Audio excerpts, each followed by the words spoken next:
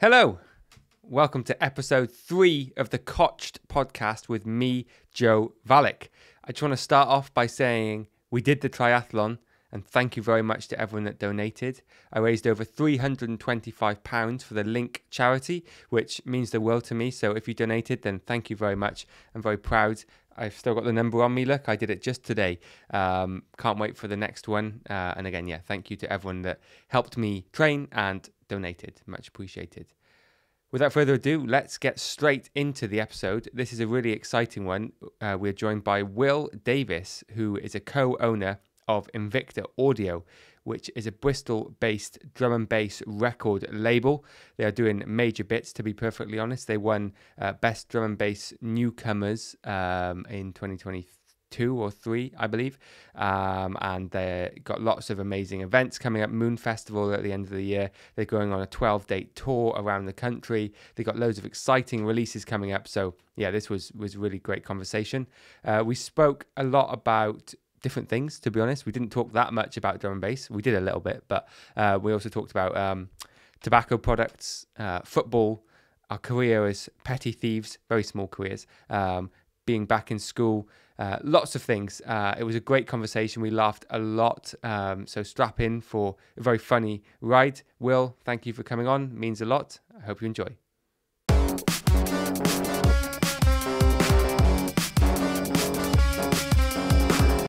Yeah, it gets a bad name because it's bad people, basically. Well, because of the associations with it, I guess. Exactly, with some of the the bad people who are racist patriotism and then like good patriotism. Yeah, well, I'm a bit of a fraud Englishman myself, to be honest. Oh yeah, I've got the accent. I've got the Cotswold accent, but my family's like all Irish. My mum's 100% Irish blood. I think my dad's like a third or something. So better that way. I'm a bit more Irish than English. That's good. I feel like most people just never want to admit they're actually English. I like it though because it was quite humble beginnings as well for all of my grandparents and great grandparents. Yeah. Being from, I know my grandma was from either Kilkeel. Sorry. Either Kilkeel or Downpatrick. My grandma and my granddad from Kilkeel and Downpatrick in like the eastern coast of Northern Ireland, and then on my dad's side they're all from like Cork in Republic. So yeah, very Irish. And my parents took me to the farm that my grandma grew up on. Wow. When I was like 9, I think. Yeah. And I remember, do you ever have the Alex Rider books? It's like Stormbreaker. Oh yeah, mate, love that. Mate, I had like the whole series of them. I remember it was this red one. I think it was called Eagle Strike. I'll have to fact check that, but it had like this red cover.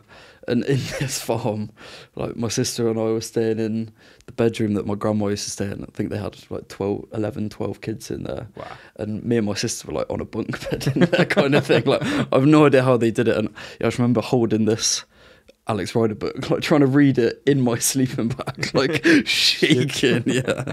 There was a rumour about me at school once. A friend of mine, I don't know why he started this. We were best friends, but I guess we used to start. But he started it on you. Yeah, when we went to watch. You're still best friends with him? Nah, not anymore. To be fair, say not about this, but it should have been. That we went to watch Stormbreaker in the cinema, and he started a rumour that I cried during Stormbreaker. Such a dumb rumour. And I was just like, everyone believed it, and no one would believe me that I was like, I didn't cry in Stormbreaker, and everyone was like, I wonder if people actually like believe them, or it's just a funny thing to take the piss out. But I was open. I was like, I cried at Bridge to Terabithia. I'll admit that. I cried at Marley and Me. Oh yeah, Marley and Me didn't cry at Stormbreaker. Marley and Me still to this day. Yeah, like I've only ever seen it once. For that reason, I'm too afraid. Mate, sometimes of what it'll do to me. Sometimes on a Sunday after a couple too many drinks, you just need them tear jerkers, mate. You need to get that emotion out. Yeah. What was the last movie you cried at? That I cried at? Actually, more recent than I care to mention, it was Pursuit of Happiness. Ooh, Have is you that the seen Will that? Smith one? Will Smith and Jaden Smith. Right, Yeah. yeah. I've never seen that. Have you not? Nah. I remember watching it when I was extremely young, with my sister and my cousins. She had a lot of us in tears. Nice. But it's like That's it's good, happy though. tears though. Yeah. With the family. Yeah. That's yeah. nice. You can cry together. Yeah. Well, we've started. We're recording. This is a great soft start. We didn't even need to do any intros, but obviously I would have done something before to say who you are. But it's Will. Hello. Hello. Good to see you. Safe, bro. Good. Thanks for being here. Means a lot. I don't really cry at films much. Sometimes I almost get there, and then I can never quite break the barrier a lot of the times. Even if I want to, it's I can't. But I cried at a Coldplay song recently, which was nice. Just listen to the single song, or was it a set? Or? Yeah, well, it was. I heard it the first time I ever heard the song was we were watching their Glastonbury set, which was actually really I watched good. That. It was sick. Yeah. And I for years I've been like, Coldplay are kind of dead. Like I kind of like some of their older stuff, but they're kind of dead. And that set was sick. And I think it was called Sparks. It's the bit, you know, where they went into the crowd and they were on that little like, I think so. What's the word? Like a platform, and they did like an acoustic tune. You do a little cover of it. Boom, boom, boom, boom, boom, boom. That's the bass line. And it was just like, oh damn. And yeah, we were with my girlfriend's dad, and me and him were both like, not sobbing, but we were both definitely crying together. Yeah. And that's nice. That's nice. I was at the end. I looked over at my girlfriend, and she was just like, What's wrong with the both of you? I thought you were going to say Coldplay. What's the matter with you guys? I thought you were going to say like she was happy to see what a nice moment you two are sharing. Well, yeah, together. I think she probably was happy for that too, but she was also just a bit confused at like what's gotten into you guys. Too many IPAs, I think, was the problem. That Coldplay are class. That I watched that Glastonbury set as well. And I was texting my sister like, make sure you're there, like you got to go see him, because that was one of the CDs that my dad used to have in the car. So like late nights driving back from like Warrington or Leeds to getting back to Cheltenham, like hearing Talk, watching the rain out of the window in the car, you know. Nice. Bit of pathetic fallacy. They're a great band. Yeah. People don't put enough respect on their name, I don't think. Well, Twitter was going nuts. Yeah? On that, did you see the night of the Glasgow performance? On Twitter, people were like nuts in a good way, like praising them. That's good. Because I think it has become sort of a trend, hasn't it, to hate on Coldplay a little bit, which says potentially valid. Potentially because they're a bit cringe. Yeah. I think maybe they just get me in my feels, and it's the nostalgia I think from those car journeys. I think their new stuff I'm not really a fan of, but like you know, the classic tunes, like, and they are good performers. They work a crowd. One of my best mate's brother, he's like in a heavy metal band and proper rocker, you know, long black hair, beard, all that stuff. And he's doing stage building in the Millennium Centre, in Millennium Stadium, now called Principality Stadium in Cardiff. And they have loads of big artists come through there. He does stage building and breaking, whatever. And he's done stuff for like, I don't know, Beyonce and other massive bands. And he said Coldplay before. He was like, oh, fucking Coldplay, just another massive band. And he said it was genuinely one of the best sets he'd ever seen. Was that where they have all the like wristbands and stuff? He said it was like, I've never seen a band like perform like that. Yeah. Which is mad. I think they bring a sort of a different emotion that a standard band would. But obviously, next year everyone's going to be enjoying Oasis for first time in however many years at the Millennium. But they're kind of at different ends of the spectrum.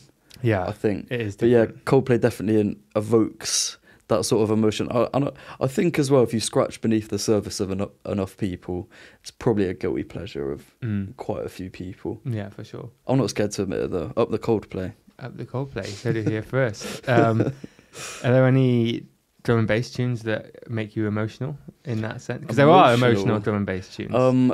I mean, definitely there's a load of tunes which evoke a whole different range of emotions. Whether any actually get me upset, I'd probably say no. Like, there's definitely some quite like pensive kind of tunes.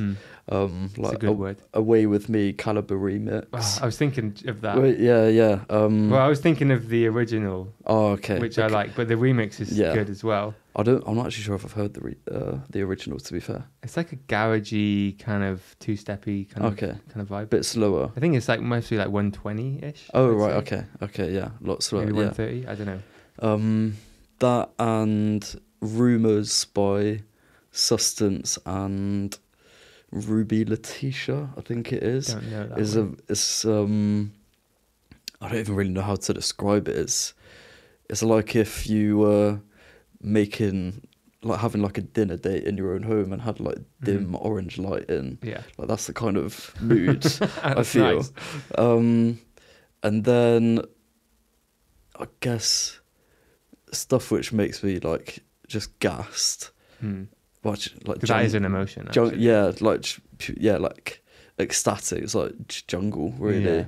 Hearing good jungle live it's like it feels like a really good life moment. 100%. Because a lot of the time you think you're going to hear good jungle and it turns out not to be jungle or at it's all. Jump up with a ragga vocal. Yeah. But when you hear good jungle in the right setting, it's like, this is special.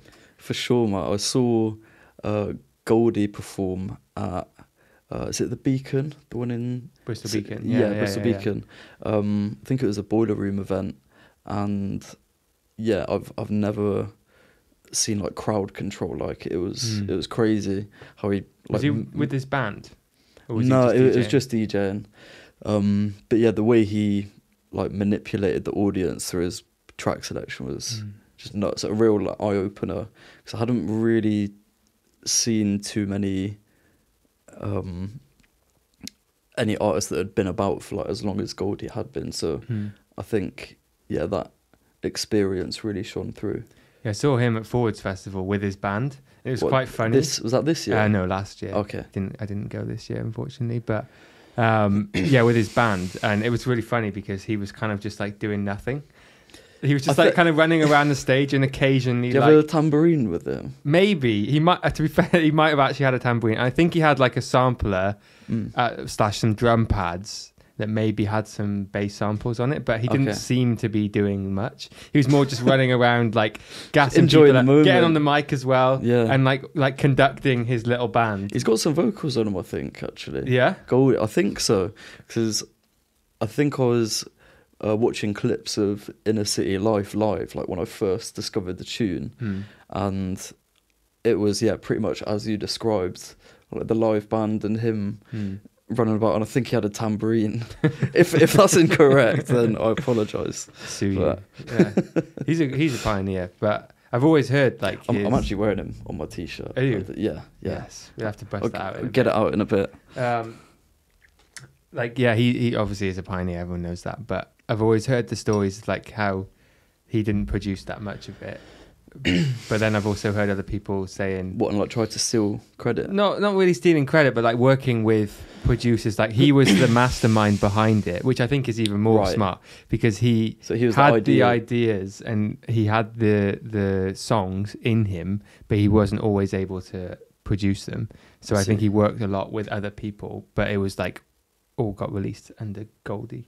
I see. So it might be a more collaborative effort than the like image of Goldie comes off. Yeah, I think so. A bit like is it Fisher, that Australian DJ? Yeah, I know. Yeah, I don't think he really produces much of his stuff. I've heard like someone else just makes it, and he might have the idea for the drop.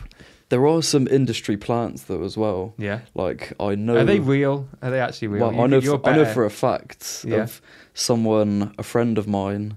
I won't name names because I'm not trying to get a case, but she had a major label reach out to her, and they had a producer in place who was ready to like just produce as her like profile kind of thing. Mad. And she rejected it, so fair play to her. That's good. Yeah, but that shit is real. Oh yeah, they were already like a producer. No, she just DJ and was doing pretty well. online, and yeah, they approached her That's mad. with this proposal. So it does happen. It is real. Because you see it, I see a lot of it online, and it's usually it's interesting that it was a woman, because you often see it commented on women who have found success. And it's always like, oh, industry plant, like people say about Pink Panthers or like Piri and Tommy, but mainly about Piri and other stuff. That's the thing with those people. Like, if you don't know them personally, how are you ever really gonna know? Because even though obviously you can go on the song credits on Spotify and see who had a hand in making the tune, you're never gonna know like the proportion. But you'd like to trust the artist profile, and on the most part, I wouldn't question it. Nah, for sure. I'd say most of it is their own work for sure, and might be a similar case to Goldie, where they might still have these ideas, and that's where the creativity has been birthed. But if someone else is making it or helping them make it, it's not really an issue, is it? No, I don't think so. It'd be good to know if they're more transparent about it. As long as they're not just like a face and a track's being given to them, like, right, this is your track now. Like, that would suck. Yeah. Maybe that'll happen in future. Have you planted anyone in the industry yet? Have I? Yeah. Certainly Invicta. not. Certainly not. I mean, I'd like to think that we've helped a couple people out. And yeah, just worked with people that we enjoy working with, and people that we like, but certainly no. But that's the thing, though. What's the difference then, though? Because if you're a record label and you sign someone, where does the line? What draws the line between an industry plant and just being signed to a label who is doing their job well? Do you know what I mean? I suppose there is ghost producer and not actually doing any work, but well, I think an industry plant you could define it as someone who has more opportunity given to them than they're worth, potentially. And not that's going to sound pretty bad, actually, now that I think about it. But I'm not trying to diss them. Perhaps they've currently earned in their career. Maybe. But yeah, maybe it's people in the right places purposely accelerating them for financial gain. Interesting. Rather than letting it breathe naturally and let them get that natural popularity. So I wanted to ask, what does running a label actually look like? Because you were one of the founders of Invicta. There's 3 of you, right? Or there's two main founders? Let's clear that up first. So Anton was the outright founder, and his uni group as well, I guess, because he did business entrepreneurship at UE. And he was in a group on a table in a workshop at UE, and they came up with the name Invicta.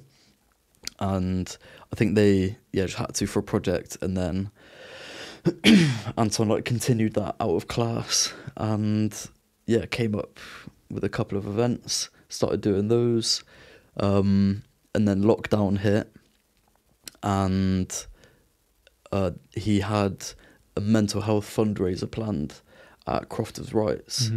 Of course, got cancelled because of COVID, and then him and our friend Lewis then started the record label. So that's how that started out. And from Anton just being a social butterfly in Bristol for the previous year-ish, I guess, managed to reach out to all the contacts he made and produce the and stuff, and bring together the launch LP. And that was the first ever project. So that was kind of that's the origin story. And we're all in the same friendship group outside of anything music related. That's good. So did you know him before Invicta? Yeah, I guess so, because he, just being an entrepreneur, he put on an under-18 event in Cheltenham. And we didn't go to the same school, but because it's a fairly small place, you know, if people are going out or interested in drum and bass or whatever, you kind of know the other people a bit. So him and Anais were at the same school called Cleve. I went to one in Bourneside, not too far from it. But yeah, so I went to his under 18s night. I think it might have been like a GCSE results party or something like that. So yeah, quite a while back now. And then had seen him doing his DJing stuff before Bristol, because he played at a venue in Worcester. I can't remember the name of it, but I remember there was like a CDJ setup, and he brought along his controller and his laptop and played on that, plugged that into the rig instead. Nice. No shame. Yeah, no. Well, play what works best for you, do you know what I mean? Yeah, exactly. Gets the same results or better, then I see no problem with it. Definitely. So yeah, that was how I kind of knew Anton, and then as we came into Bristol together, I guess because we both went to UE at the same time, like September 2018, and yeah, I guess just seeing him about at raves and things, knowing him from Cheltenham, just like occasional nod, something like that. And then I remember he put on his Snapchat story, like, oh, does anyone want to help me out doing some like marketing bits or anything like that? So I just replied like, oh yeah, interested, you know, just like drum and bass, so like, yeah, let's get to it. Why not? I'm interested to get started in something. Yeah. Ended up, he basically, it was almost slave labour, to be honest, because it wasn't really marketing. He just gave me a bunch of posters and was like, yeah, just go put them up around the city. And I was like, yeah, all right, cool. Right then, yeah. So yeah, just went around Bristol putting these posters up, which was the first ever Invicta rave, which was K Motions at Blue Mountain, who's obviously doing crazy things now. Yeah, amongst a load other of our mates, Latte Intoxinate, Anton, PDX, Lewis. Yeah, so that was the start of it. And I don't think I actually did much else for Invicta until after that first free download LP was released. I remember, as I say, we're like since then become mates out of drum and bass, and we were at a party, a fancy dress party at one of our mates' house, and I think it must have been about 6 or 7 in the morning. Good party. Like, yeah, good party. Having conversations outside, and I was doing accounting and finance at UE at the time, so my role was going to be like I guess like finance director sort of thing, like overseeing all the finances. And that quickly dissipated, that role. So I much preferred the like A&R side of things, you know, getting involved in signing tunes, reaching out to artists, guess kind of like admin side of stuff as well. And yeah, just like around those times at the start, like when I first got involved, there was a lot more of us as well, because you know, people don't have full-time jobs and stuff. We're all in uni. So it was Anton, Lewis, Dan, Yayan, Matt, Hugo, myself. Wow. And sometimes Anais as well. It's a big team. Once in a blue moon, so it was like 7 of us. And I'd attribute those Facebook Messenger group video calls to like a lot of our early success, because it was just 7 mates enjoying having these calls on Facebook Messenger, throwing a load of ideas into the mix. Like we'd always say, like, come to the meetings with 1 or 2 ideas about stuff we can do. Yeah. And yeah, we have meetings twice a week. I think it was like a Monday and a Thursday or something. And like absolute minimum, they'd be like 2 hours long. Sometimes they go until, you know, like 3, 4 in the morning, where just sat there for hours, and we've got girlfriends nagging us to go and watch Netflix and stuff. But yeah, that was kind of the inception of it. And yeah, I guess that helped us out a lot as well, because instead of just one person's ideas on how they think something should be, you know, you've got this massive like panel, which was also a parallel of our target audience as well, because we were our own target audience. So you've got those different, like slightly different tastes and things that you were trying to sell to yourself. Exactly, yeah. And to be fair, I still think we have that to this day. Did it? I bet it didn't feel that serious at the time either. Did it just kind of feel like a fun project? Like, oh, look at this, and then suddenly it's serious. Yeah, I mean, I feel like we're almost still in that transitional stage, to be honest. That's a good sign, though. It means that you have fun with it. Yeah, because, well, it never, you know, that from that Snapchat reply on Anton's story, I never was like, oh yeah, it could be a full-time job one day. Yeah, it was just purely for the passion of it. And yeah, I never saw it getting this far, to be honest. I didn't even have that much like foresight, I think, to even think about that. I was just doing it because I enjoyed it. Do you think Anton had a plan? I think so, yeah. Because he's the business mastermind. That's it, yeah. He's always kind of been the spearhead of Invicta.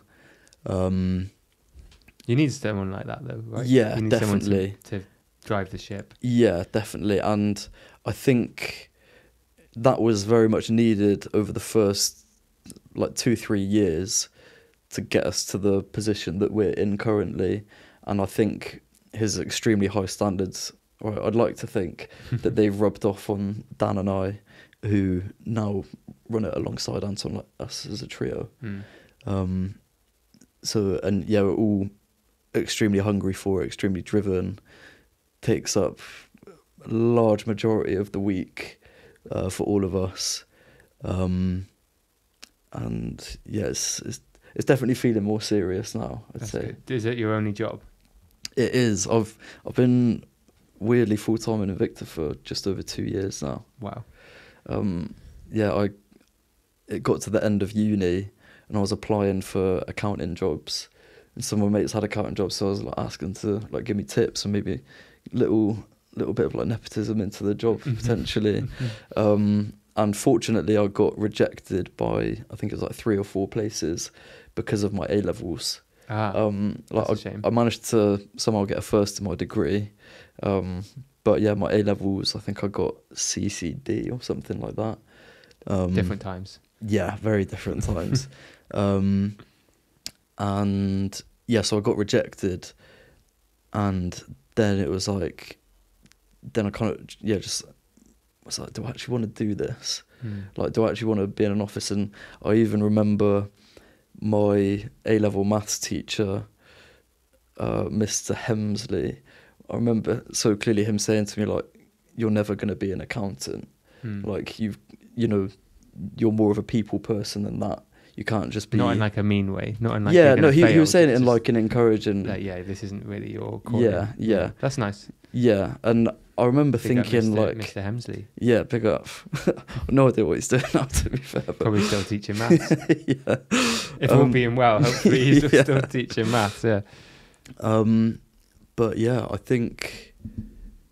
Yeah, well, yeah, he was obviously right. And yeah, just came out of uni, and I remember chatting to my parents about it a little bit, like kind of hinting at it.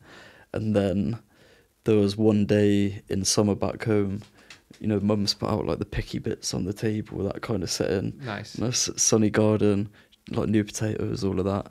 And I remember sitting them down and I was expecting like not a beating, but you know, for them to kick off.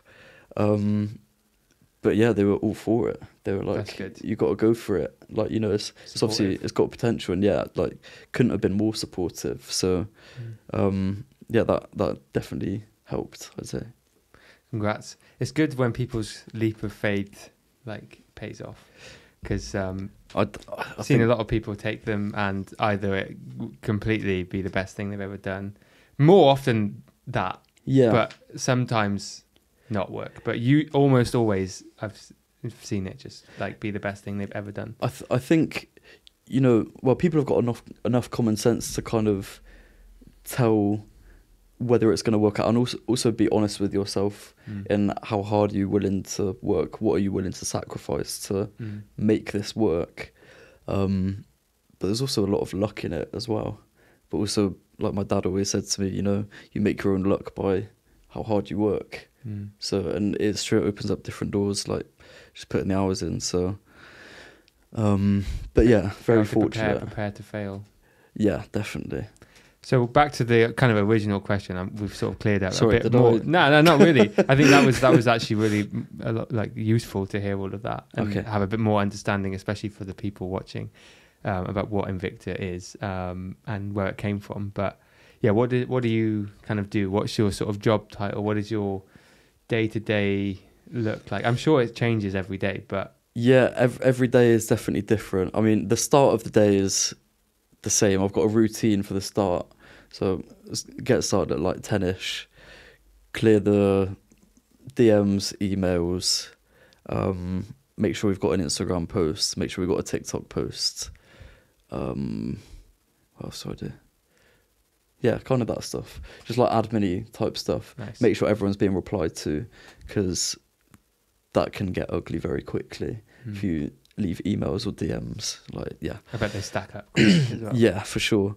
But in terms of my roles, I mean, Anton kind of heads up the events side of stuff and just general overseeing of the business and like new ventures and all of like the conversations with like the bigger artists and things like that. You know, they're his connections, so he deals with that kind of stuff.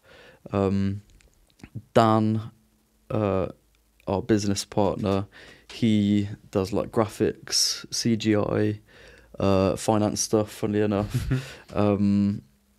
admin-y sort of stuff, HR, and yeah, a load of other stuff like that. Whereas myself, I'm a lot of like legwork for stuff that needs doing, and a lot of label stuff as well. Like the label is more my forte, so working closely with our distributors, you know, trying to get editorial support, things like that. A&R with the artists, reaching out to new artists, seeing if they want to get a release together with us or something like that. Merch projects, yeah, just a whole amalgamation of different things. Which is, I know it's not a very good answer. No, it's a good answer. But it's difficult to actually put my finger on what I do, because there's like it's generally label stuff and legwork, I'd call it probably. But because there's so many smaller tasks that fill up a day, which are comprised of so many different topics, it's kind of difficult to put your finger on it. Because as well, even though Anton heads up a load of the event stuff, I'm still heavily involved in that as well. It sounds like you've got a tight team that like keeps the ship running perfectly, almost. Maybe perfectly is a generous word. Keeps it running. Yeah, definitely. We definitely get by. Keep saving. It works. Sounds rewarding. It works. Yeah, for sure. But also sounds possibly like long days. Yeah. Do you find it eats into your like personal life quite a lot running a business or being like in such a small business? I mean, it's kind of down to us, I guess, because we've wanted to push ourselves to do as much as we can do, for sure. And always aim high. But yeah, what follows with that is it's kind of a lifestyle rather than laptop open at 10, 6. All right, cool. Yeah, I'm out of here. Yeah. Was that me? Oh, that's you. Should we answer? No, it's not. He's 12. He's 12? No, he's not 12. He's on Do Not Disturb. This is our first. Oh, it might be urgent. It's not urgent. You sure? Yeah, definitely. It might be interesting to pick up. Definitely not. He just wants to play GeoGuessr. Which is a great game. It is. I've never played it, but that guy, the GeoGuessr guy, is crazy. Rainbolt. The American one. I've no idea, but it's like, oh, that's a Polish tree. Yeah. And it's like 5 yards away. It's like, bruv. I think you should pick up. I don't want that's to 3 up. times. Nah, because he just. Or what if I pick up? Nah. All right, good. I think it may have elapsed. Oh shit! You can't put your laptop on like airplane mode. In fact, I can put. There we go. Wi-Fi off. Cool. Daniel derailing the podcast. Like the magic of editing. Or proper Dan. Yeah. What's some good slang terms for mates? You like Dan? You taught me Dan. I did. Yeah. Oh yeah, art club. He taught me Dan, and I taught you John. I think that's another one. John, yeah. Just matey boy. I like that one. It's classic. Kid, mush. Oh, mush is a good one. Right, mush. That's a very Cheltenham thing, I think. That's kind of the main one we use, to be fair, I would say. Yeah. Like a lot of people on DMs, and like you know T-Lex. Yeah. She's known as T-Mush, you know, or Mushlex maybe. That's a good nickname. I think her name is actually on our Facebook chat is T-Mush. Yeah, Mush is just so versatile, and anyone that I kind of get a bit closer to, obviously I'll say it quite a bit to them, so they tend to pick it up, and then I'll see them saying it in different scenarios, and I'm like, see it. I do love the way language like develops, especially across a friendship group. In school, it was the worst. Like someone would say a word, and you'd all be like, "That's a stupid word." Like before you know it, and then 1 week later, you're all saying, "Pick it up like that," especially when you're around people all day. I remember that with bless. Like when I heard the word bless for the first time in like year 9 or year 10. Yeah. It was one of my mates was saying, I was like, why are you saying that? Like, what does that even mean? And then a couple of years later. It's in the vocabulary. Exactly. Yeah, I was just peak. I used to hate peak, and then peak became in the vocabulary quickly. I think peng as well. Peng, that fell off. That did fall off. It became leng. It did. And then it became, don't really hear it much. Yeah. Like you kind of hear lengs occasionally. What would you, I'd still say sick. Yeah, just same old. Yeah, that's sick. Sick works. Like class. That's class. I like just like stunning, lush. Welsh. Stunning. Lush. That sounds Welsh. Yeah. That's stunning. And butt is as a term I wish I used more, like butty, like alright butt.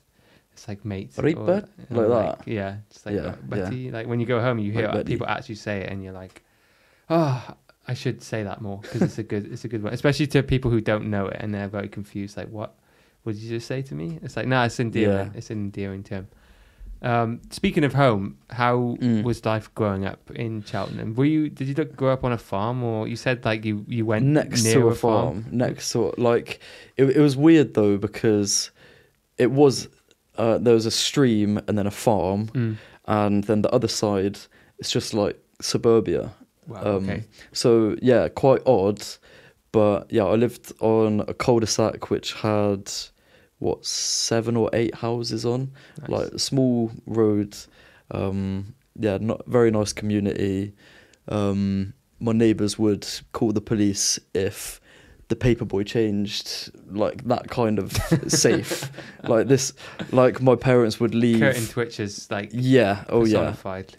100%. My parents would leave the front and back door open the whole summer. Wow. Like literally wide open, not just unlocked. But yeah, please don't go rob from my parents' house. But yeah, just like extremely safe, very, very nice area, very fortunate. And yeah, there's a farm next to us, a massive playing field. Nice. Where I'd go on the weekends, play football with my dad. A park, then a hill like behind that. You could walk to the top of, I think it's like an 800-foot hill. Nice. But you could do it from my house in like half an hour if you got a stomp on. And yeah, that was kind of primary school summed up. Like there wasn't really too much else to it. And then going to Bourneside was when I started getting into a bit of mischief, like, you know, making friends with people that were maybe a bit more daring than at the primary school I went to. I remember. That's what it's all about, though. Yeah, I like me and my best mate got arrested when we were 11, I think. That's young. Yeah, we were. I think my mum took us. I think must have been year 7. Took us to Western Supermare or something, and Big day out. Big day out. Yeah. No, it was a little like getaway. I think we stayed for a few days on like a caravan or something. Okay, yeah. So it was like a nice trip. We actually tried our first cigarette there as well. Wow, that's young. Yeah, we found it on the floor, and we're like, we don't have anything to light it with. Remember, like tiptoeing back into the caravan. Obviously, you've got to use matches to like the hob and stuff with. So got one of them, and yeah, we just smoked a cigarette like behind a bush at 11, and then on the way back home my mum wanted to go to Cribbs Causeway. Yeah, so she was going around shopping, and we were both bored, and we were like, oh, we'll just go off, do our own thing.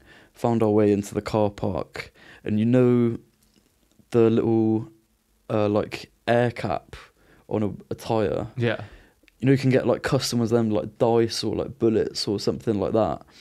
We spent about 3 hours going round the car park collecting these like dust caps because we thought we could sell them at school or something. Yeah, to everyone with cars at 11. Exactly. It's just so dumb.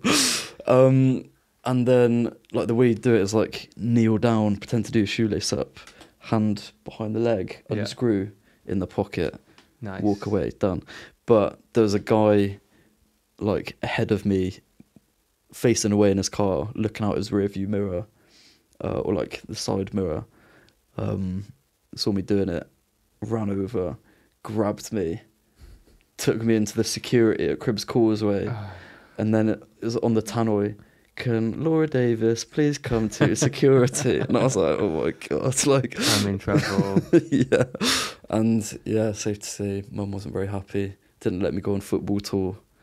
That's unfortunate. Yeah, I remember that. Was that the start and end of your thieving career? 100%. Same. I only stole one thing. Did you get caught as well? I got caught. Well, yeah, but pretty much. It was kind of like it was in school. Right. And did you ever have Go-Go's Crazy Bones? Yeah, they were like I remember them. Little plastic figures. I don't really know what the point of them was or what they did, because we just collected them. I don't think we used them to their full potential. It's weird how those trends occur in like primary school, but there's no actual use for them. It was just there were so many crazes. Yeah, like for us we had Lego Star Wars figures was one. Nice. Did you ever get the National Geographic Kids magazine that had like the resin block and an insect inside it? Nah, that's it. That became that's craze. An actual cool object though. It was, and I think it was like £5 or £6 for one of these magazines. Wow. And you'd only get the magazines to get this resin block. Read it, yeah.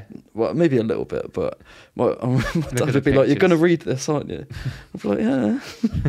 We did match attacks. Match attacks. We had Star Wars like dog tags. Dog tags. I think I've not heard of that one. Little like metallic tags. What would they have like pictures of the characters? Yeah, they had like characters on it or something. Okay. I can't really remember. That was like probably the first thing I collected, to be fair. Like such a waste of money though, because do I have them now? No, I don't. Yeah. So don't know where they went. Top Gear cards we did as well. Did you have Top Gear cards? No, but I used to see them about, but it was always on the match. I think they had the Stig on the front. Yes, yeah, but I was always about match attacks back then. Football was match attacks for sure. When you pulled that 100 club. Oh, yeah, that Stephen Gerrard 101. That was crazy. That was insane. Did you have them? I think the season before that there was Shay Given. Was the 101. It's so random to be the rarest card. Heard of him? Really, the Irish goalkeeper used to play for Newcastle. Nah, I don't know. I think it rings a bell. It was like 2006, 2007, 2008. That's kind of goalkeeper 101. That's 100 attack on the goalkeeper. Yeah, exactly. Yeah, he's the guy on FIFA that would run at the pitch. I used to love doing that because the commentators would always just be so confused. They'd be like, "Oh, keeper's having a go." Yeah, and they would never be able to understand what was going on. Because can you imagine? You like football? Can you imagine if a keeper did that? Like they would be subbed off probably immediately for starters, and secondly, it would just be hilarious to see. I wonder if anyone's actually ever done that. I mean, they'd probably be investigated for match fixing. If they did, I'd expect. Yeah, true. But yeah, these go-go's, it was a Friday, and me and my mate had planned the heist because the teacher confiscated.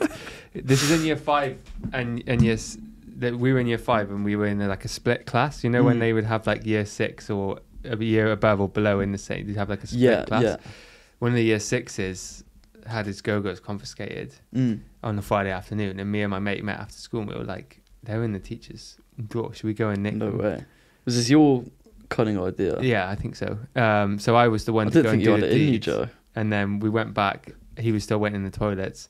We split the loot in the toilets, and then over the weekend, I think we were hanging out, and we were like, we felt guilty. The guilt ensued. Yeah, so he gave them back to me, and then on Monday there was obviously a whole big ordeal about it, and teacher knew who it was, and she was just like, all right, we're gonna go on break, and I want them like back in my drawer, and no one will get in trouble. How did she know? Did she? I don't know if she knew it was us, but she knew someone in the class. She knew it must have been someone. Do you think you held a poker face like when she was talking about it then? Nah. So maybe that's like how crying and like tears running down my face. Like, it's the Coldplay, I swear. I'm a good. So yeah, I never stole anything again because the fear that gave me, and but yeah, I was a good boy, so you know, I just didn't get in trouble. So even though I didn't get any repercussions, just the fear of being in trouble, I never stole again. I think, yeah, you can use that's a footrest. It's not a very good one. I don't feel. Legs aren't in shot. Spoiling myself a bit there. I do. This is the Cotched podcast. Yeah, it's after Cotched. All. I think I was fairly well behaved. I mean, not in lessons. Me and my mates just used to get up to mischief. Like, did you ever do spitballs when you? Nah. Right, so with like a straw. Yeah. So we used to just take apart a pen, hollow out the pen, and then get like a tiny, it's absolutely vile now, like thinking back to it, but scrunch up a piece of paper really small, spit on it, wait for it to harden up, and then just shoot them around the class like that. Nice. And they would fly. You just get people like that. Yeah, just dumb stuff like that. I think just bored because, yeah, I don't think the standard of teaching was that great at my school, to be fair. And school was boring anyway. School was boring. I'm not sure. It was fun because of the fun we made. You know? Yeah. Well, we always say like what we do to go back and have a day at school again, just messing about, like food tech and just certain teachers you could piss off so easily. Which we had one teacher. We must have gone through like 15 seating plans in like one term, and then she just realized that there was no fixing the problem because obviously there's only so many the classroom's only so big, so no matter how many variations you put us in, you can still just cause havoc, especially when the whole class was in on it constantly. I mean, felt a bit bad for her, but like fuck her. Well, at the time you felt bad. Maybe more so now, in hindsight, but she was kind of a dead teacher, so like it's like fair, but at the same time we were pretty savage. Do you know what? Honestly, I have so much respect for anyone who does secondary school teaching. I think primary school is a lot more manageable, but secondary, it's like I would have hated to have been our teacher. Yeah, for sure. Kids of these days as well. What are they like? iPad kids. Do you think kids are on like brain rot now as well? Oh, definitely, yeah. Because I know me and my mates send each other brain rot all the time. I do like a bit of brain rot. Yeah, for sure. Yeah, I like this certain certain genres of videos that you only send to like the subgenres of brain rot. Specific friends. Like it's like, okay, that's perfect for this guy, but he won't get that. Yeah. And then there's some that are specific, like, all right, this is perfect for my girlfriend. She'll like this. But then you get certain mates who just flood me with videos, and then it's like the occasional one I'll laugh react, and the rest is like, what is this content? I like to save them up, and I'll go on like a big spree of watching what my mates sent me, and then just I laugh react to most of them, or like sometimes I angry react. That's a good one. If it's a weird video or you just don't like it, then hit them with the angry react. I might take that up. or there's lots of different reactions you can do, and they're all quite good fun. I think there's a you know that emoji. Yeah. That's a good emoji, but you can hit them with that too. So what's your like go-to? What do you enjoy in the brain rot subgenres? It's a big question. It's quite For a difficult. while, I got into the Amiga nugget. It was like a chicken nugget with the Roblox face on it, singing "Cotton Eye Joe." And for a while, it was. No, it wasn't my alarm. I almost said it as my alarm, but it was Cotton Eye. It was Cotton Eye Joe, to the theme of American Dad. Okay. Which was stupid. And then I realised that I was wasting my brain cells. 100%. And now brain rot. What am I into? I quite like. That's the thing. I asked it, and then the Lobotomy core is quite good. Lobotomy core. This is some deep Valek lore, people. And maybe just like, yeah, that's quite big at the moment. And I do like the. I know it's not so much brain rot, but I like the guy that's like, "What the hell?" Yeah. Jordan never did that move. He never what he is. Like all those videos are fucking hilarious.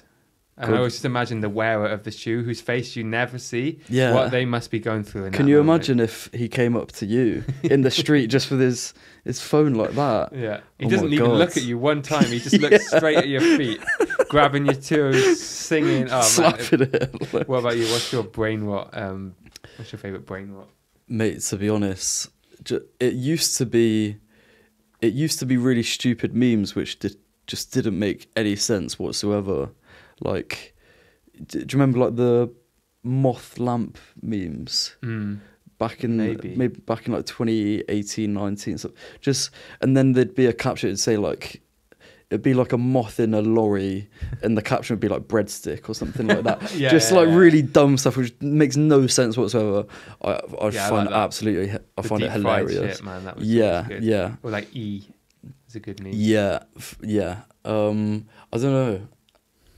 I think it's difficult to recall memes because, well, they are rot in your brain. They're visual memes for starters, and a lot of them. It's almost embarrassing to want to explain because you can't explain so many of them because it's so. I can't even remember. I like the CGI ones now. Oh yeah. The one with the old man when he was like in a bed and he's got his son there and a nurse, and he's just like. Yeah, he's just saying some wild stuff. I'm not going to repeat it. Well, that's what we'll be like one day in the in the care home. We'll be like talking about what the Sigma, and they're like, for sure, shut up, Grandad. Do you remember Travis Scott or Anais did this sick set. Yeah, sure, Grandad, or whatever you say. Yeah, all right, Grandad. Pack it in now, will you? I think it's high time for a slice of cake. Bit of cake. The Cotched podcast. And today we've actually got a slice of cake. Unfortunately, our oven is still broken. We're nice. We're due a new oven, so this is not home baked, I'm afraid. But I'm not complaining. Thank you very much. Here's a serviette as well. See, we're learning on the Cotched podcast. We've got serviettes because everyone always gets sticky fingers, which get wiped on the trousers. Rings off. In fact, well. I've got the biggest slice here, so you the guest. No, I'm not very hungry. No, go honestly, on, take it. Go on. This was Asda reduction, £4 to 180. He's giving away the podcast secrets. Yeah, I love a good reduction. Mate, how can you not? I walked in. Rings off for the cake. Oh yeah, of course. That's a big move. When you messaged me asking if I wanted any soup, yeah, I was just eating my lunch. It was a late lunch. It was a busy day. I went into Sainsbury's. It must have been about 4:30 or 5 to get my meal deal, and they just put out all of the reduction items. What a time to go in. There's not a better time to go into a shop, really, is there? Mm-hmm. We live near a big supermarket, and we've over the years tried to finesse the best time for the discounts. And I think get the spreadsheet out. It's like Monday morning. It's good because a lot of the time we think it would be Sunday afternoon because they'd be getting rid of stuff. But we realised they would never actually discount it until after the shop closed. So if you go like first thing Monday, mate, it's stacked with stuff, Really? and you can get like Is crazy. there a big production section? It's big enough. It's like 3 shelves worth. 3 shelves. Yeah, and a lot of the time it gets busy because obviously we live in People Bedminster, waiting there. so there's a lot of old people in this area Queuing. that queue. Yeah, literally, you stand in like a big circle around which is like really embarrassing to be part of that. No, I rate You're like it. looking around like, I hope no one sees me here. But No, mate, we take pride in it. oh no, I back it. true, I do love it. The bread section though, that was always been more of like a free for all. When they put that out, people would What, go like fresh bakery bread? Or yeah, kind of, or just like sometimes they would reduce like cookies or I just see, like I loaves see. of bread for like 10p. Right. And you see some people with like 12 loaves of bread or something, and you just know they've got a huge chest freezer and they're not buying bread for like 6 months. Yeah. You know, You got to rate it. my best ever reduction was a 12 slice. It was a big ass birthday cake. Mm. It was reduced from like £12 to like 40p or something, and it was on the till in like a small shop. I was like, That's crazy. I'll be having that. 3.3% of the original price. It was ridiculous, and it was kind of bad. Not bad, but it turned. It was past its best. But To have a little yeah, second year. tang to it, maybe. That was second year uni, so nobody in the flat minded. It was just a free cake. Oh, what was a flat present? Kind of just. Well, I'm going to be. Well, I could probably have eaten a 12-person birthday cake to myself, but I thought it was wise not to. That's fair. Wait, so did you go to BIM, right? Nah, DBS. DBS, the Yeah, better yeah, one. yeah, yeah. Better one. Yeah, well, arguably the better one. Well, from everyone I know that's gone to either, I don't think I've ever met anyone who said I prefer BIM or like I'm really happy I went to BIM instead of DBS. It's always the other way around. In my experience from chatting to people who've been there, BIM, don't sue me, please. BIM is different. I mean, It's more I think- based on the performance side, isn't it? performance, but also like business and management and stuff. Mm. They do those kind of courses. If you want to be behind the scenes, you're going to get a good course there. Whereas DBS is solely about like the production and the engineering and the game audio and electronic music. That's what it's about. If you want to do production, BIM is not for you, I would say, because think- it's not the focus. I think that's maybe where... Which is why I chose DBS. Yeah, what, because you wanted to do production? Yeah, like engineering and sound Engineering. and Seen it. like studio recording. Yeah, I think that's why the overall opinion that I've had about BIM is because all the people that I chat to about is just producers. Mm-hmm. So the people at DBS are really happy with it. Mm-hmm. But yeah, BIM maybe not so much. Some good people have been through DBS as well. Really? They have some like good alumni, the people that are doing like Yeah. pretty well for themselves. You know, Who's that? like Joe Valek and Yeah, evidently. I mean Anais went there. Yeah. I'm pretty sure Oppadan did too. I don't quote me on that, but I'm pretty sure they both went through DBS. I should probably know that, to be fair. Some other big drum and bass people whose T-Lex. probably whose names now escape me, and a lot of people who have gone on to work at like big recording studios and like Right. run company like I want to say Omen Audio maybe, and there's a guy in my Kyle? class who's like his name's Artificial Red. He's a jungle Okay, producer, and he like I think he runs a record label and nice. gets like vinyl presses on Oh, it's like sick. jungle, like even that's like some guy I know. Yeah. You know, but there's plenty of other people that I don't know that are definitely like actually working in music. Yeah, for sure. Which is sick because that's what it's all about. I do wonder how, or my job role may be different, or, you know, helped out, or whether I'd just be doing something completely different if I did have a bit more foresight before going to uni, and if I did something I actually wanted to do. Yeah. I do wonder. Well, But then it's like, is learning on the job better, like all the experience that I've now had, and you know, working with other labels and things like that. I would say, well, two things.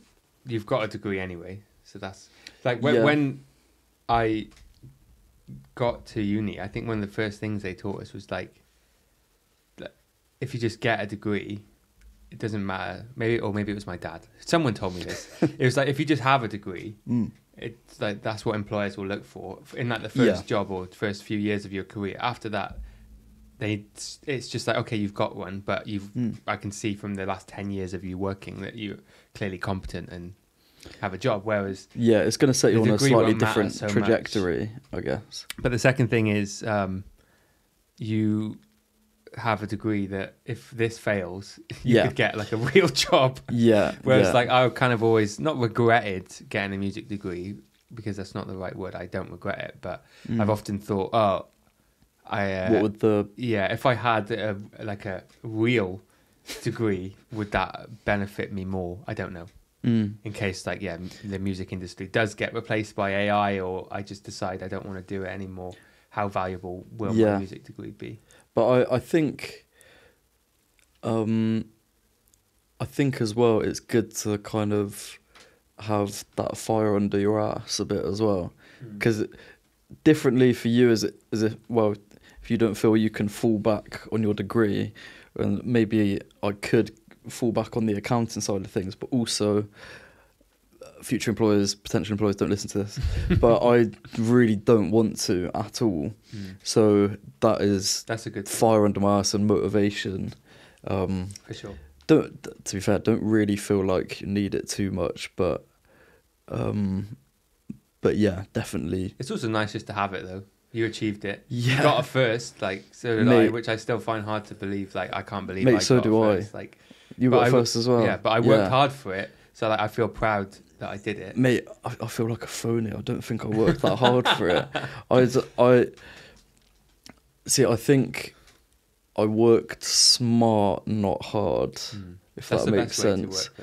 Because in uni, once you kind of figured out the system of how they assess things, then you can, I'd just work with my friends on my course. We'd get all the stuff that we needed to do done, work really hard on like a presentation or an essay or whatever together for like literally a few days, and that would be it for like a few weeks. Like would just do Invicta stuff all day. That's good. But I did have to pull my finger out. I did my dissertation in like 10 days before it was due in.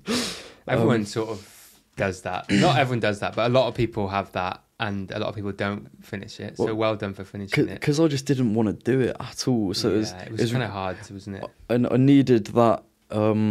There must be a word for it, or a term for it, where you leave it till last minute and then you get that motivation. Like, right, I've actually got to do this now. I think it's called just like shitting it. It's like I have to do this.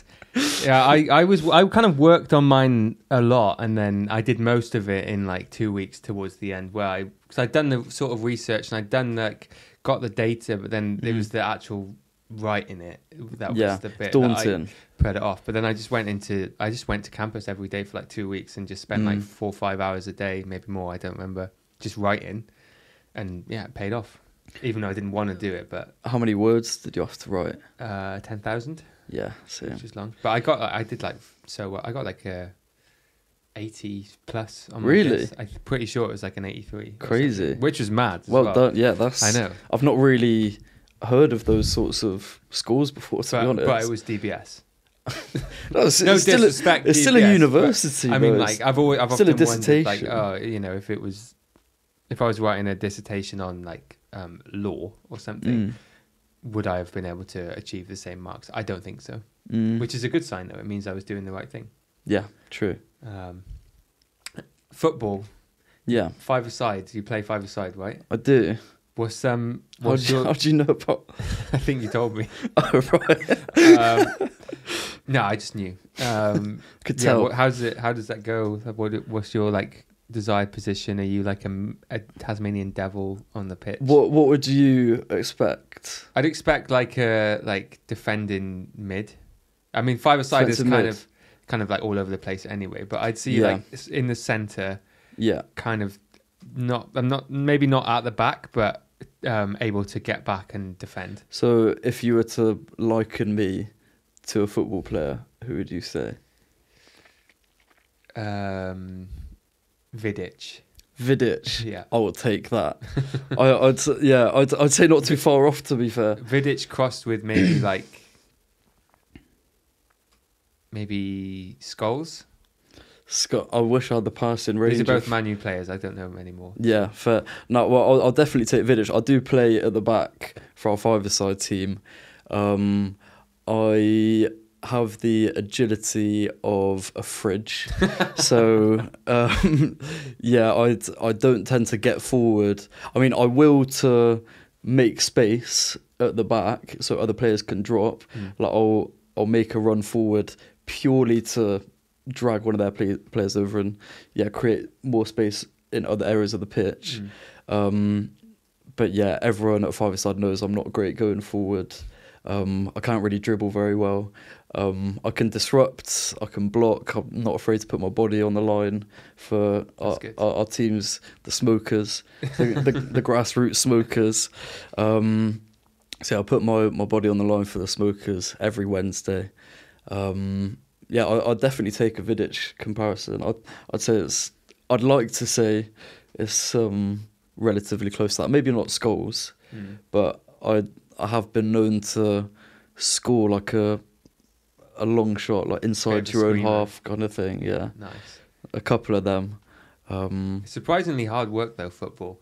I started playing work joined the five-a-side, or it's actually more like seven-a-side. But after the first game, I was like, oh my god! I thought I was fairly fit, but did you manage to play a full game? I think that first week, me and my colleague from our team both joined it the same week, so we were just like rolling subbing each other. I think there was like 8 people, so it was a bit of stopping, but that's what we do as well. Hard, man. It is like, and my legs and my hips after. I'd forgotten how intense it is, you know. Mate, my lungs as well, because I used to.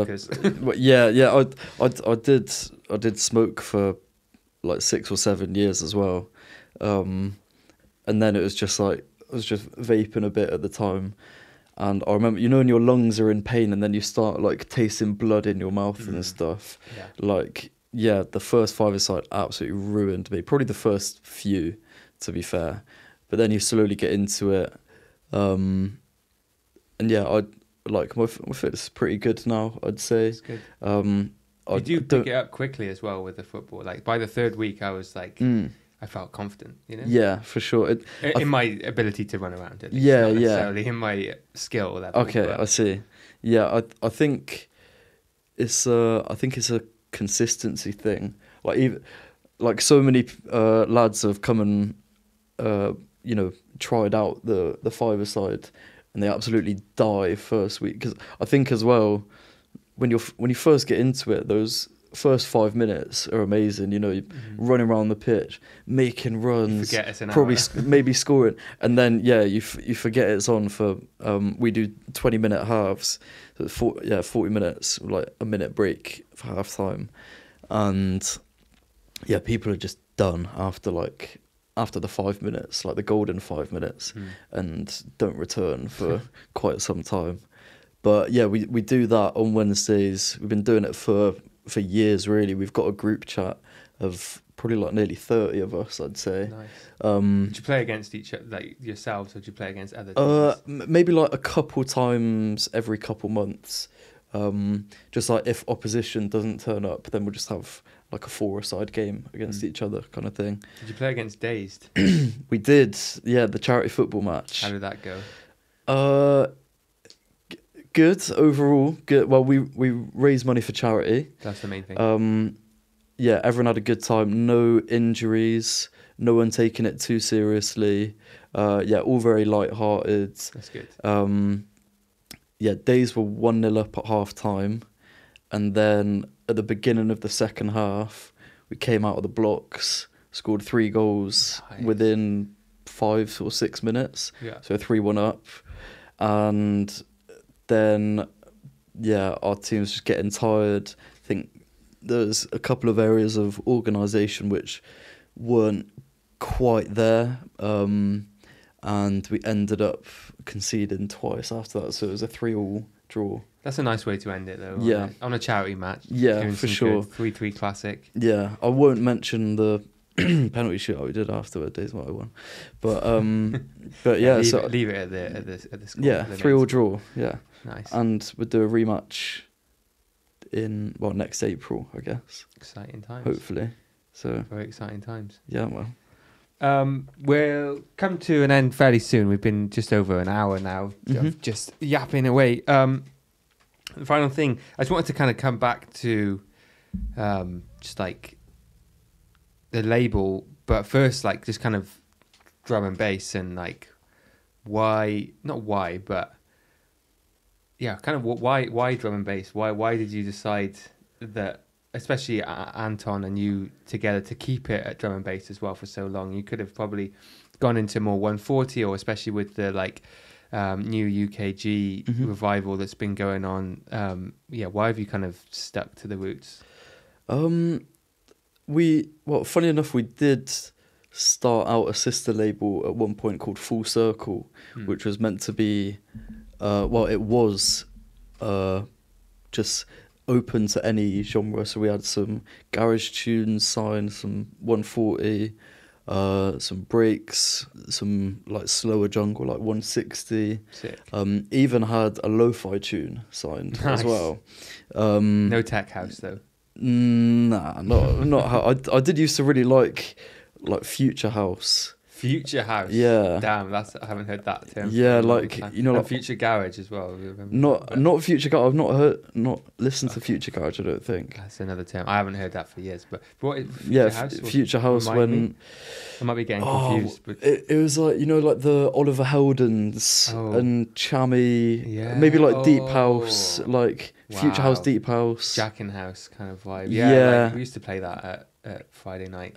Oh mate, I'm trying to remember gatherings. who else I used to listen to, but I used to listen to that and like Donk, bit of Gabba.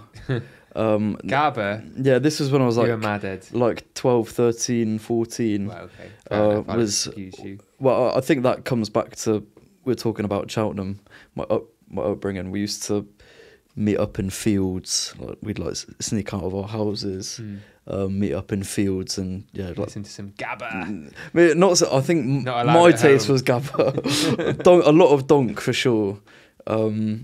Unbelief 3-in-1, big bottle of cider. Oh, rest in peace, Unbelief 3-in-1, man. Yeah, iconic. I think you should make a little shrine somewhere. I've got in my mum's house, I've got a box full No of way. old Siggy wrappers. Have you got a 3-in-1? There's bound to be in there. I haven't looked for a while. If You there need isn't, to that'll frame be- it. I think I might have like some of the special 3-in-1s. You know, they did like white ones and like orange ones. I don't So remember. they did a white one. It was Unbelief Blonde. Okay, interesting. No, I don't think I have. But I was never into GV Smooth. Oh mate, I couldn't do GV Smooth. I went through everything. My first Sterling I liked because it was cheap. my first pack of 9 cigarettes that I bought was Carlton Reds, and it was only because the premiere by my mate's house, they'd go to chuck them out, and if you waited out there, they'd be like, "Oh, do you want to buy it for like £2 or whatever?" Yeah. And you'd have to pay cash, obviously. Yeah. So yeah, I had a box of Carlton Reds. I was like, "Oh, I quite like these." So I went for like Unbelief, GV, Cutters. I was on for a long time. Yeah, Sterling was decent. Yeah, This is a good topic. I can talk about this. I don't smoke anymore either, but neither. I kind of miss it. I don't miss it though. It's dirty, but like That sounds like you're trying to convince yourself. yeah, true. GV I never liked. Unbelief was kind of meh. There was one that I used to. It was Sterling. What was the other cheap one? It used to be like in an 8 gram. Pall Mall. Oh my Pall Mall 8 God. grams, and it was like £2.56 or something for like 8 grams. That was dirty, man. That was the one where if you'd had a couple of drinks and you smoked a Pall Mall, like it could make you throw up, sort of thing. Yeah. Obviously Marlboros were good. Yeah. Like special treat would be a Marlboro Gold. Mate, there was a shop in town. Pueblo. Pueblo. I used to fuck with the Pueblo. I don't think I've heard it. It's like no additives, so they'd say. So you think Healthy. It's a bit like a Native American, like American Spirit. It's the Okay. same vibe of like that kind of tobacco. This is some deep tobacco lore. Yeah, I know. Jeez. yeah, I I- need to bring up my box and I could Yeah. decorate the wall. Mate, I would. That would I be think a that good would be, addition. that might tempt me though into smoking a ciggy. Yeah. So, where was I We've going? become majorly sidetracked here. Yeah. We're talking about donk in a field. Oh, you asked why drum and bass. Yeah. We've ended up on tobacco law. Great topic. Yeah. I think we need to do a whole side episode. talk about tobacco for an hour and a half. Just loads of cigarettes everywhere. Just reviewing, come smoke, do a little series, come smoke with me. Yeah. Like, bring your own. But no weed allowed, just ciggies. Yeah, so we had that, had Full Circle kind of set up, and yeah, it was like we got all the branding for it, went deep into that, even did a couple of 360 events, like multi-genre, like booked like Badger, Zorro, Chowla, Buntai, Skeptic, like a load of sick artists. But we basically, because there's only 3 of us, and Invicta takes up so much time already, it would have been something where it's like it can't be at detriment to Invicta, because if it's going to work, we need to put our all into it. Yeah. So if we introduce, half-ass 2 projects. yeah, exactly. So then it came to, if we are going to do Full Circle, it's going to have to be even more of our own personal time. Like after all the Invicta stuff's done, then late at night, then you do the Full Circle stuff, and it's like we actually need sleep, and so look after ourselves a bit. So we did give up on it, and it was a heartbreaker messaging all of those artists that I'd signed tunes off, being like, yeah, I'm sorry, we're just not going forth with the label anymore. So we have had plans to answer your question, we have plans to, but yeah, it's just always been the main focus, the main passion, and yeah, I think because of the opportunity we see with it in future, yeah, we just want to continue going with it, I guess. Yeah. Well, that's nicely. I was going to end kind of with do you see it continuing to become like a poppy kind of genre? Because there's a lot of pop D&B, a lot of it, drum and bass as a whole. Like, yeah, not necessarily the whole genre turning into pop, but that side of it. Yeah, more pop D&B, more drum and bass in the charts, because it's sort of happening. It is. I mean, and it has been happening for time, but it's never been right. It won't be at its peak yet for a year or two, I'd say, either, because I that saw soon. That's quite soon. Well, Chasing Status have just done their tune with Stormzy. That's true. Tiesto's just done his tune with Headaches and Bass Layers. So these are like the big. These are big people. Yeah. Boo was in the studio with H a couple of days ago. Really? Yeah. So yeah, these big crossovers are happening. I think DWA just did a tune as well, a drum and bass. He's done quite a few, to be fair. Yeah, I mean, since day he's been on. Yeah, that, yeah. Like a kind of. Recently did actual one release. with P Money and Doctor and Diagnostics. That was That's on sick. Hospital. Shout out Hospital as well. Those guys are legit. great team. Helped us out a lot, because we were, I don't think it's very well known, but we were on their business mentoring scheme. Oh, really? So it was something that they like encouraged us to apply for. Just chatting with them at wherever. And I remember I sat there for like 2 days and wrote paragraphs and paragraphs and paragraphs. And they were like, yeah, like no one's ever written an application like that. Like, it's just usually like a couple of sentences. So did they even read it? They must have read it. I'd hope so, but now you say it. They saw it and they're not. like, that's fine, yeah, come on. You deserve it, man. So yeah, we learned loads from them. A lot of like tightening up of back end stuff, and that was definitely a catalyst of turning it from a group of mates doing it as a passion project to a job. Yeah, for sure. A career, even making things watertight. Yeah. Hopefully. But yeah, do I see it going more into that way? Yes, because it's doing well, and longer that it does perform well for, the longer that it's getting the numbers. Oh, another one actually, just remembered, A Little Sound and Sugar Babes Yeah. came out recently. I'm not sure if you saw that, but that came out recently.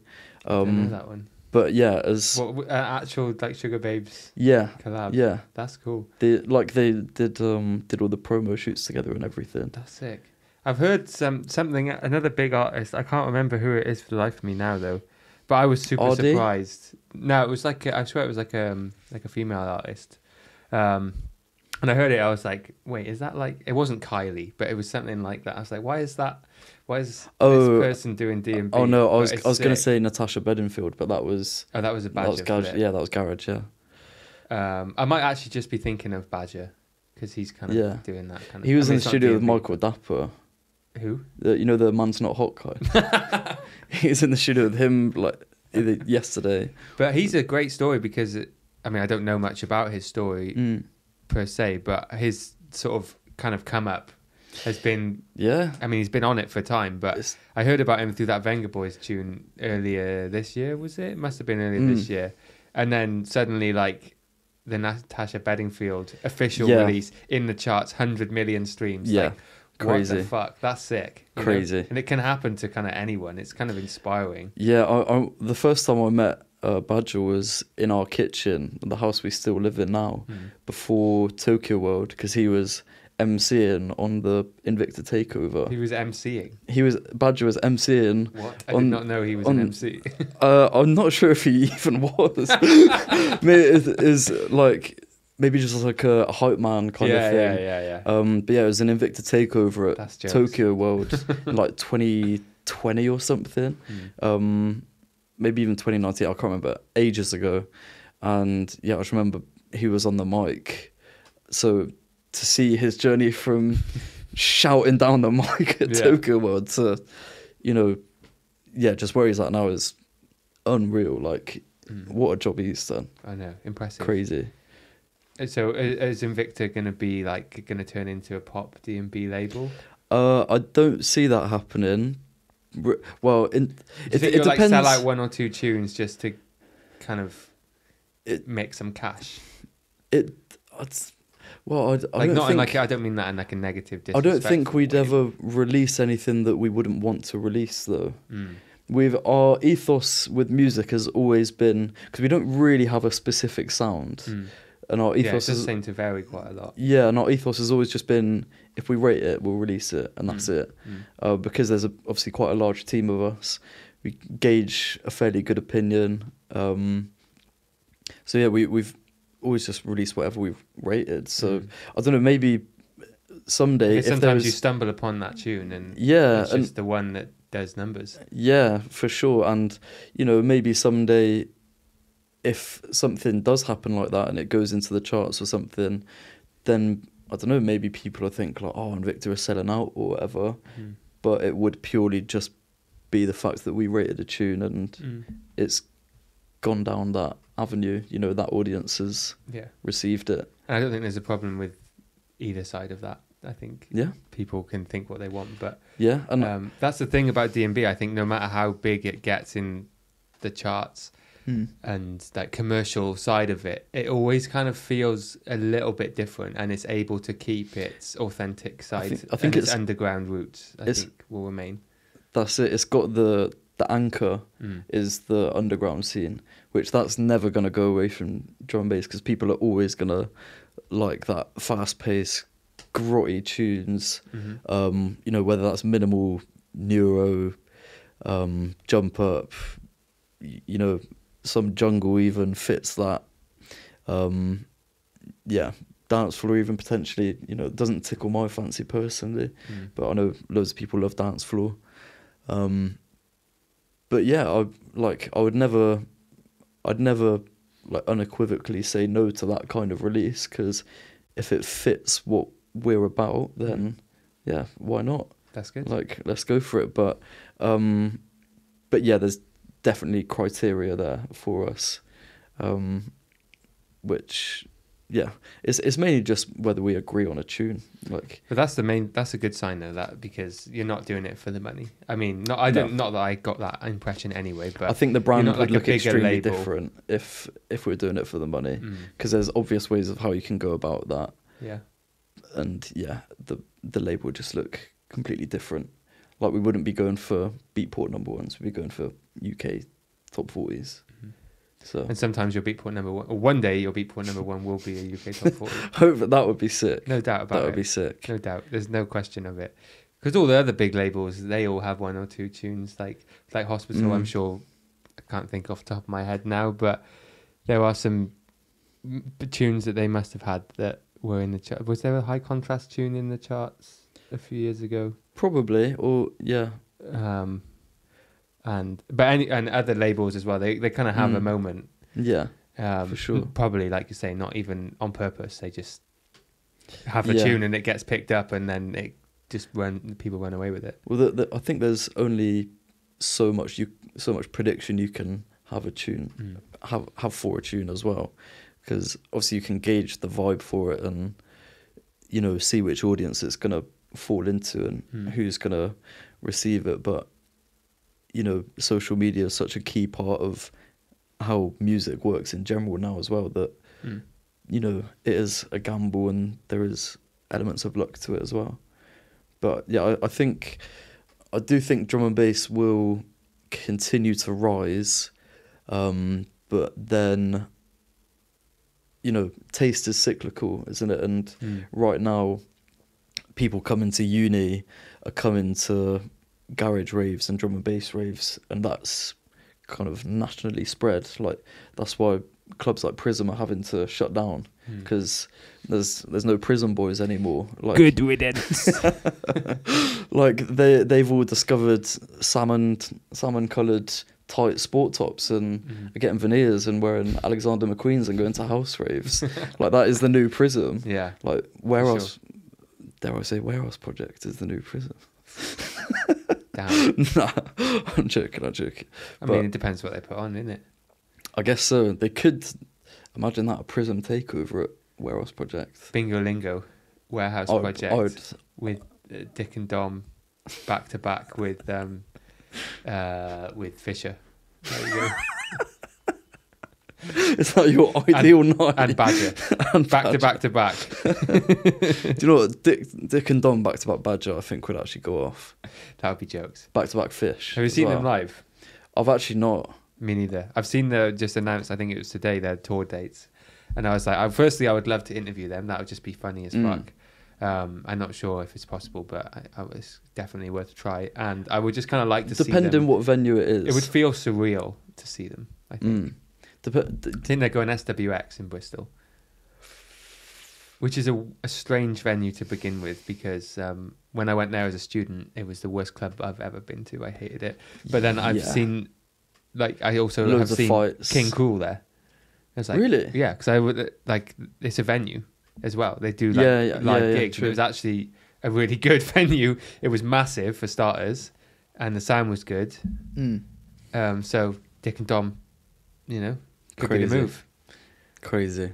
It's nuts that you see figures like that even playing drum and bass, like becoming DJs. Yeah, but so many people, so many like actors and stuff do these days. Even like, isn't Jack Grealish a DJ? What? I think so. DJ Greelo. I have not heard that. That's terrible.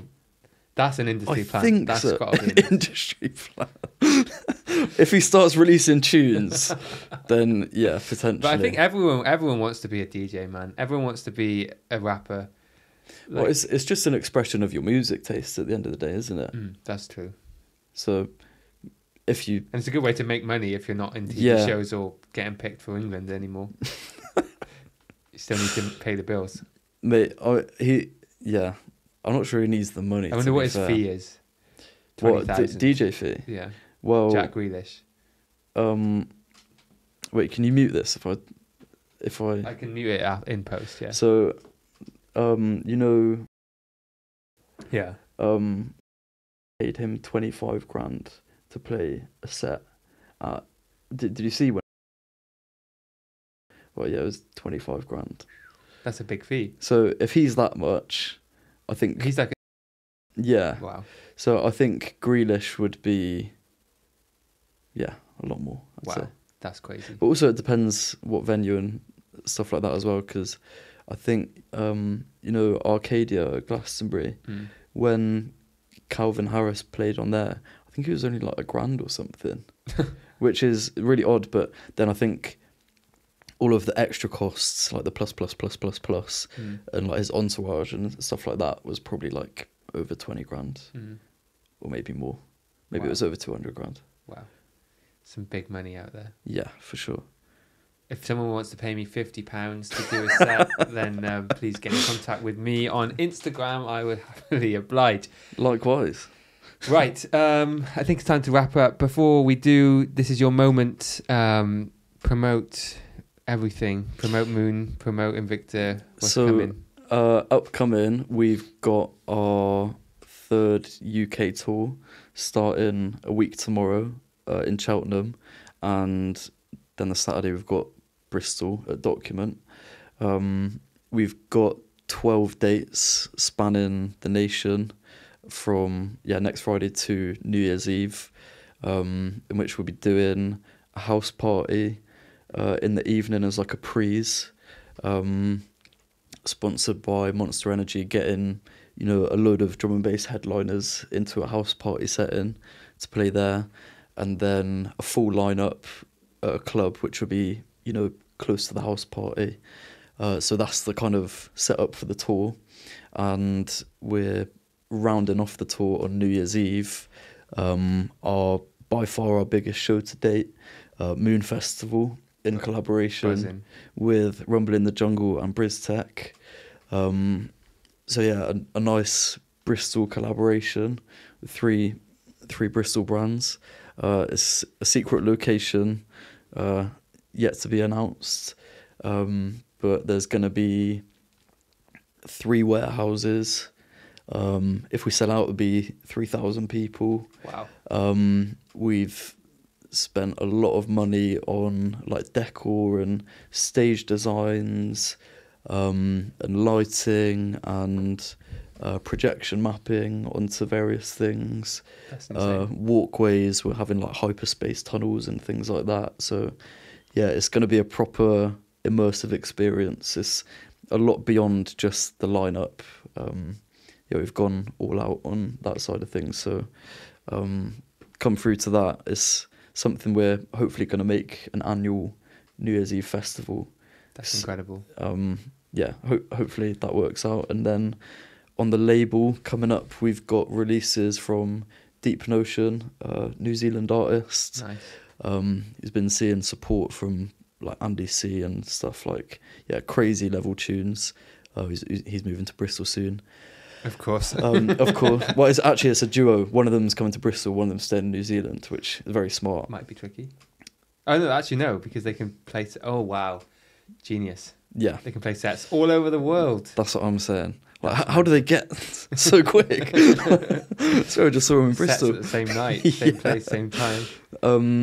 And we've got what else? We've got a latte release called Everybody Skank. Who? Sorry. Latte. Oh, Latte. Yeah. Jay Buki, his Shutdown VIP is coming out finally. And then probably our biggest release to date, a track called Boss Man, produced by Turno. Sick. And vocals by P Money. So yeah, it's gonna be good. Big link of that. I'll show you the tune after. Could be the chart one. You never know. Hopefully. You do never know. Great. Well, thank you very much for coming. Of course. Appreciate it. Can you give an exclusive name for Moon Festival? You can't say no.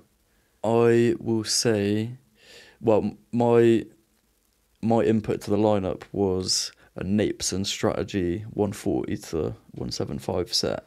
So that's going to be one for the history books. That's going to be heavy. I'd say. Yeah. Film it. Yeah, definitely. We'll have a lot of cameras in the buildings for sure. That's amazing.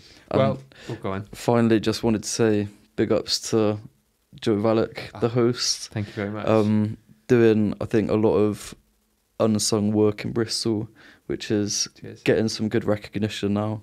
Anyone that I speak to that knows about you credits you. Big love. You know, the interviews are sick. The podcast is coming on really well. So yeah, big ups to Valek, and thank you for having me. Thanks for coming. Big ups. Invicta Will out, and Joe Valek also out. Peace.